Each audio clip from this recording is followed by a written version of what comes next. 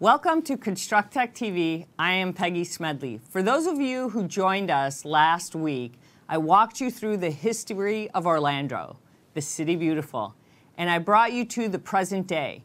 And as you have seen, the city is becoming very connected. And I had the pleasure of speaking with Chris Castro, Director of Sustainability, about the vision for the city.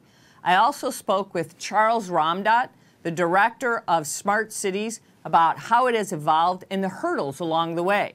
Finally, I chatted with Rosa Akhtavari, the Chief Information Officer, about how technology keeps the city running. If you haven't had a chance to see these segments, I really encourage you to check them out.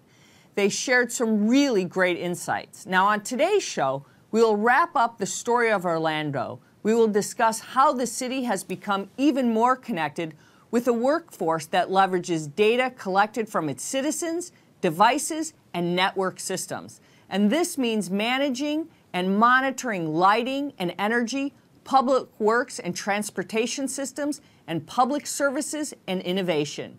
So what is truly at the core of this smart city is energy, water, transportation, and the built environment. And that's truly what you call a city connected Orlando.